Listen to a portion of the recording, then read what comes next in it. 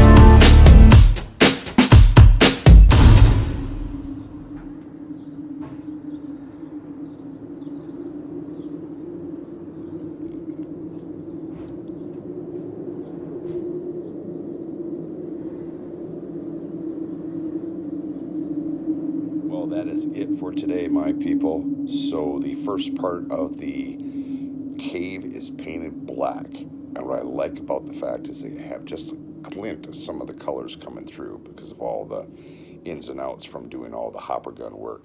So when we stain it up on Saturday, because we're taking 2 days off for the whole 4th of July weekend, the staining is going to make things look amazing. And we're using semi-gloss for all that as well. So appreciate you coming on board. Hey, check out those playlists in the description below. If you'd like to support the channel, there is also a PayPal link in the description below. And hey, please subscribe. And to all my subscribers, thank you so much. Have a great 4th of July weekend, people, and we'll see you in the next video.